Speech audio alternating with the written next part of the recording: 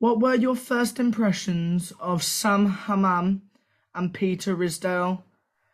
How did they manage to sell you their version of Cardiff City? Well, my first meeting with Sam and Man, he tried to get me to eat sheep's eyes and other things, which I won't mention. But Sam and Man was a big character in the football world. A lot of people thought he was crazy. He probably was, but he was part of what you guys won't remember, but the Wimbledon crew, they called them, and they did crazy things. My first day in the job at Cardiff, he got one of the apprentices, Sam Man, to let all my tyres down on my car.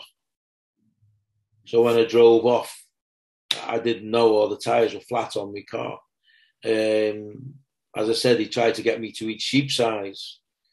He'd walk around the pitch and get the crowd going and jump in the crowd. He was crazy, but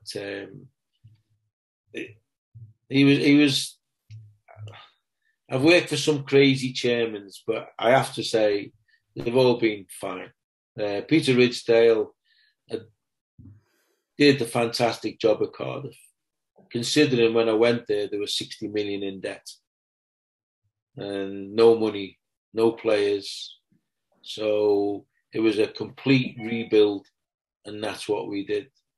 And within the first 2 years was very difficult because we had no money whatsoever. So No training ground, nothing. It was unbelievable.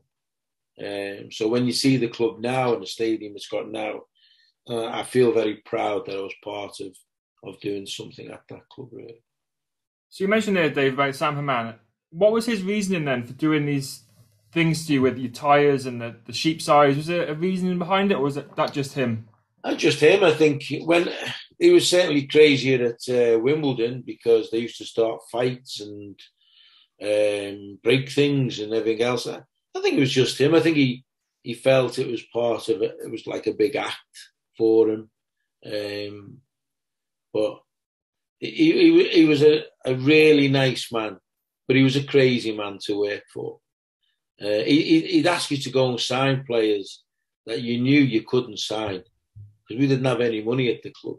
But he always tried to say, "Oh, go and phone them up and see whether they'll loan them out or something like that.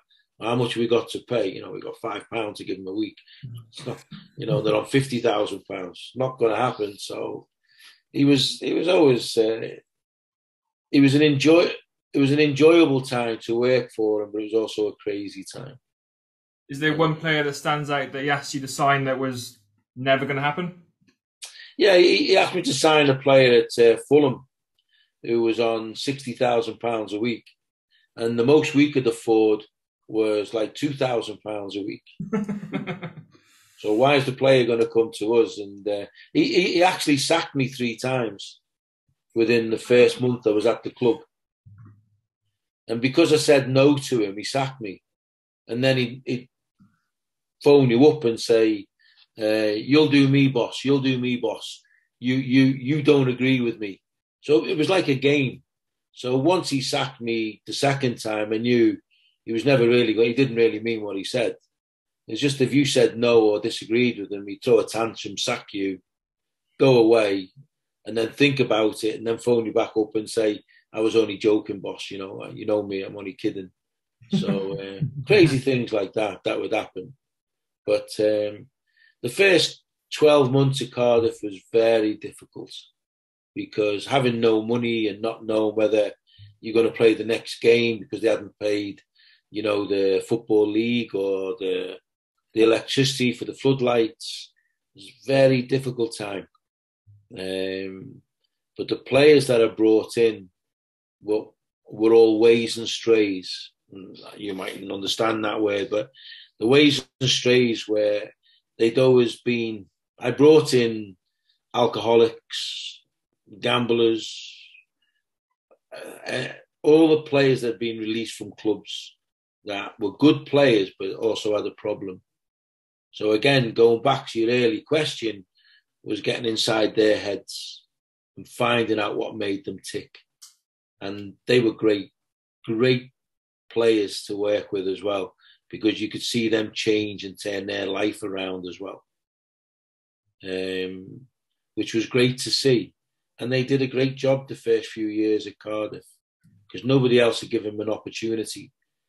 But they were the only type of players that we could afford. So to see them change their lives around was also a great feeling as well.